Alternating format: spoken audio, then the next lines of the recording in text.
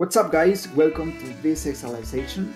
This is Nestor Adriansen, and today we're going to learn about the most important, useful, and complex tax function in Power BI.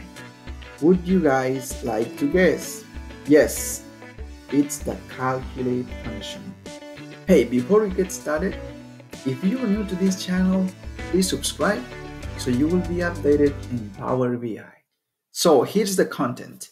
Today we're going to learn 4 different points here. The first one is about the calculate function. The second one, we want to learn about the syntax. The third one, we're going to learn 2 different ways to use calculate in Power BI. And finally, if you are like me, you learn by doing, so we have a few cases where we're going to put everything in practice. Okay, let's keep going. The calculate function. As I mentioned before, it's the most important, useful, and complex function in DAX. So the function itself is simple to learn, but it only performs a few tasks. Complexity comes from the fact that calculate is one of the functions in DAX that creates a new filter context. So there you guys have it. So let's keep going. Syntax. The calculate function has 2 different parts. The first one on the left, if you guys can see right here, is the expression. And of course, this is mandatory. And the second part is related to filters. And this part is optional. So here we have some definitions. For expression, it's the expression to be evaluated. For filters, a filter is basically a Boolean or table expression that defines a filter. And here we have more information about a Boolean expression, okay? A Boolean expression is a logical statement that is either true or false. And we will see Boolean expressions here in this tutorial as well, okay? Let's go to the next slide. 2 different ways to use calculate. So on the left, this is my favorite. So remember, these 2 ways are basically the same. They will give you the same results, but I prefer using the way on the left because it helps me understand where I'm using filters. So as you can see right here, we have the calculate function here, we have the expression, and then we have the first filter, right? And then we also have the all function. And this is the table that we want to filter, right? And basically here we are applying the filter.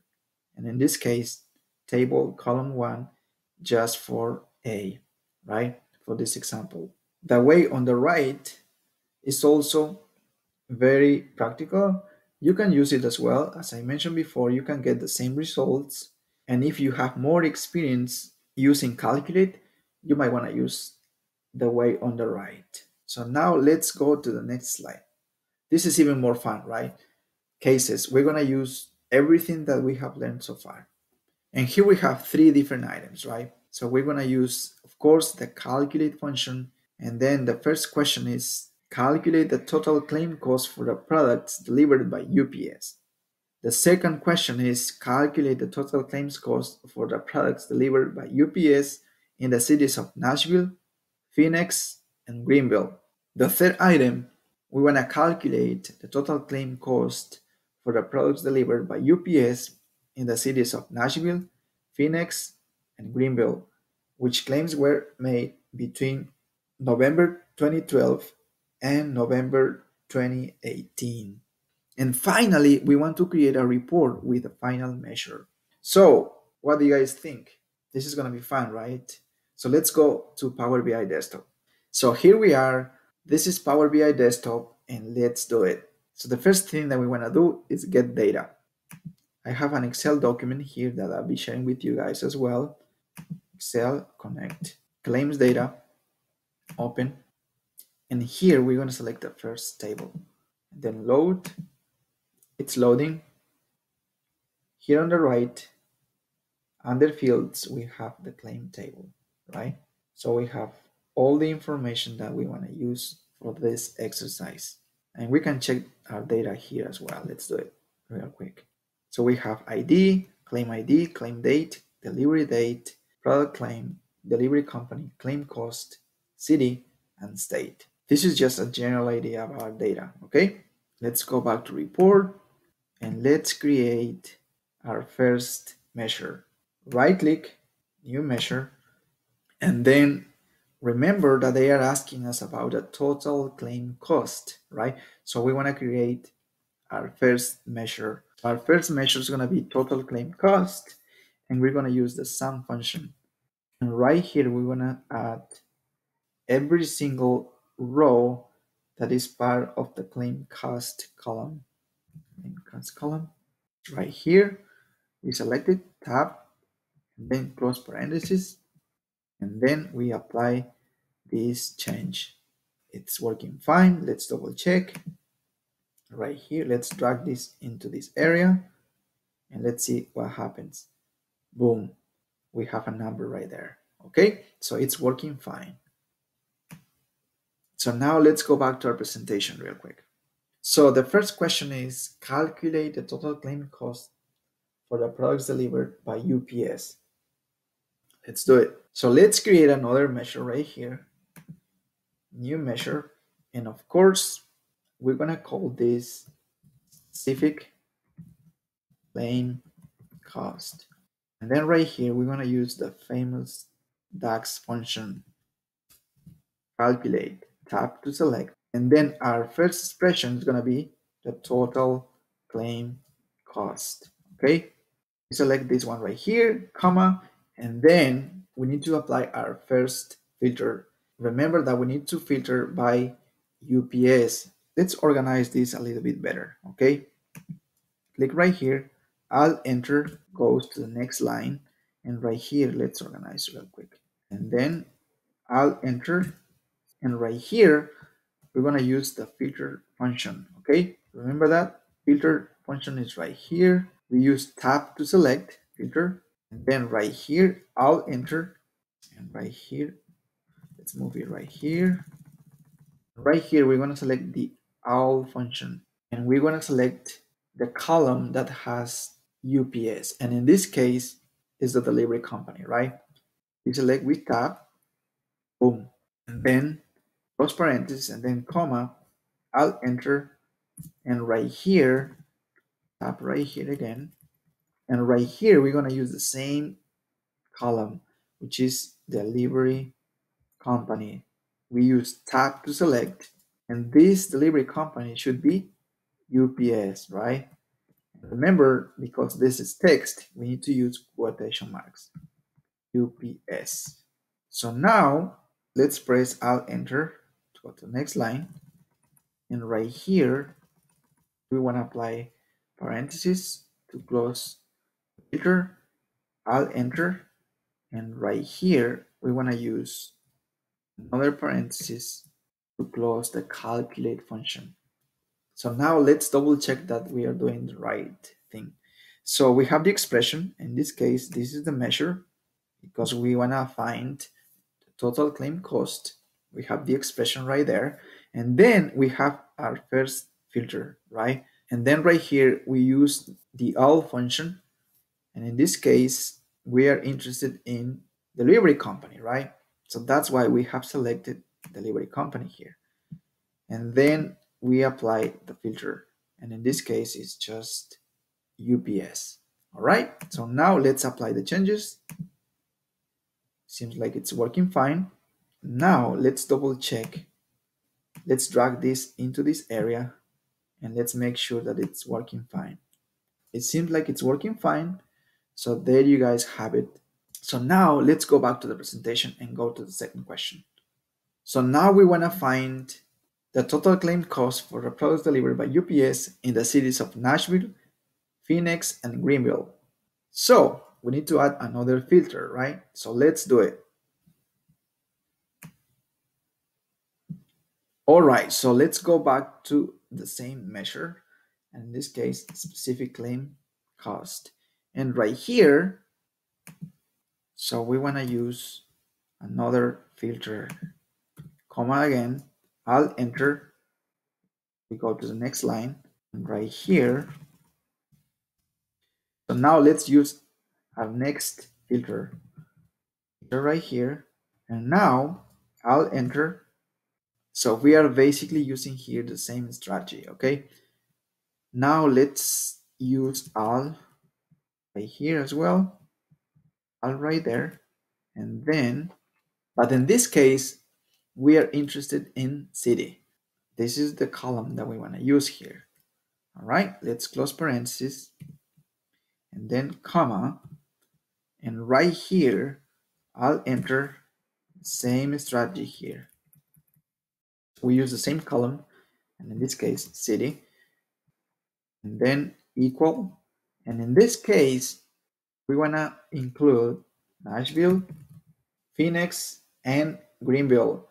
So this is something that is going to be very helpful for you guys. So do you guys remember about the logical functions? So we have or and we have and. So in this case, we want to use or because we want to have inclusive results, okay? So we want to have Nashville, we want to have Phoenix, and we want to have Greenville. Remember that the or function has two vertical lines. So let's do it. Right there. And then use city right here again. And in this case, equal, again, quotation marks, because this is text. And in this case, we're going to use Phoenix, right? Quotation mark again. We're going to keep using the logical or operator, okay? So again, two vertical lines, real quick. Then same thing right here, claim city. And in this case, this should be quotation mark again, Greenville, right? Quotation mark again, and we can even reorganize this a little bit better. So I'll enter. It's right there. And now we have the filter. We just apply the filter. And now I'll enter. And then let's close parentheses for this filter. Right there. And now let's close parentheses for the calculate function. I'll enter again and then close parentheses right here. So now let's apply the changes. Boom. It seems like it's working. Let's double check that. It's right there. It's working. It's working fine. That's perfect. So now let's go back to our presentation real quick. The third question here is to use the calculate function to find the total claim cost for the products delivered by UPS in the cities of Nashville, Phoenix, and Greenville, which claims were made between November 2012 and November 2018. Let's do it. So let's keep using the same measure here and let's keep making the changes. So let's apply another filter. Let's delete this one right here and let's apply another filter. Remember that we need to add right here, comma. I'll enter and then right here, we're going to apply another filter, right? I'll enter. We're going to use the all function. And then in this case, we're going to use the claim date. It's right there. Double click. We close parentheses and then comma. I'll enter. Remember here that we need to apply the filter, right? It's going to be the same. Claim date should be greater than date. We have to use date right here. 2012, comma, November, comma, first, close parentheses. And then right here, we also want to use the other condition, right? So we want to use the and logical operator right here, which is this one right here. And then claim date again. And this should be less than, same thing right here, date, 2018, comma, November, comma, and then close parentheses, and we can even reorganize this a little bit better. Right here, I'll enter, and right here, we reorganize this. And let's apply right here, I'll enter. And right here, let's close parentheses for the last filter, I'll enter, and let's close parentheses for the calculate function. It's right there. And then we apply the changes. All right, it seems like it's working. And let's double check that right here. Yes, it's working. So that's perfect. Let's double check these numbers, okay? We have $20,700 here, right? In total, we can even add right here data labels. So in that way we can see what's going on in here. So let's double check because we want to make sure that we're doing the right thing. Let's go to our Excel document and let's apply the filters manually and we should get the same results, right? So here we have the claims data. Don't worry, I'm going to share with you guys this file as well. So we want to find the claim cost. It's right here. For the delivery company should be UPS, right? Let's do that right here. Let's apply a filter just for UPS right there. And then what else? Remember the cities? Yes, the cities were Nashville, Phoenix, and Greenville. Hit OK. Now remember the date filter for claim date. So let's apply the filter right here. It's between, right? After 2012, November 1st, and then less than, right? Before 2018, November 1st. And then let's apply the changes. So these are the filters that we just applied manually. And these results should match to what we have in Power BI. Let's see. Let's apply some right here. We have 20,700. Let's go back to Power BI desktop. Same number, 20,700. It's working, guys. Now let's go back to our presentation. And finally, we need to create a report with a final measure. So let's do it. So we don't care about this one right here, total claim cost. So, and we have right here the final measure, right? So now let's create our first chart. Let's add to this measure right here, claim date, it's right here. It looks cool, right? And now let's add state as well. Boom. So here we have information from 2012 to 2018. So there you guys have the first chart.